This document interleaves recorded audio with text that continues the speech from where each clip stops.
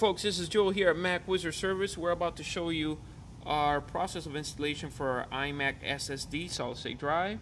And as you can see right now, we're going to start the process of installing Lion instead of Mountain Lion for many reasons. You can actually email us at info@macwizardservice.com or contact us through Facebook.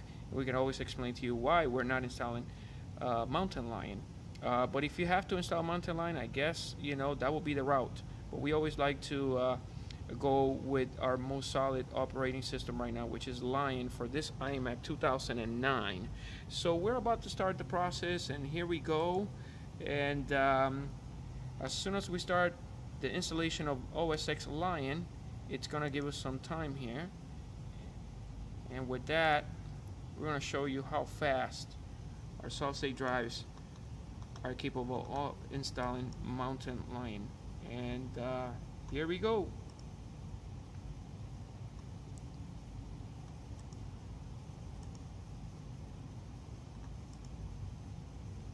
Choose a hard drive and install.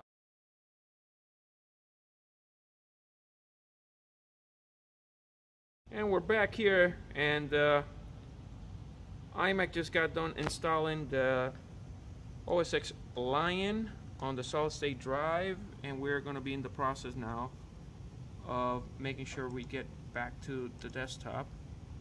And there's a couple of things and adjustments that we need to do in order for the solid state drive to run even faster. We will be back to show you boot up times.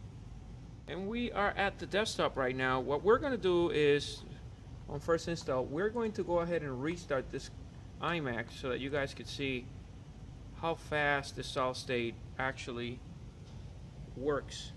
So we are going to restart, click on restart, and let's count the seconds here. We're at the white screen. There it is. Mac Wizard.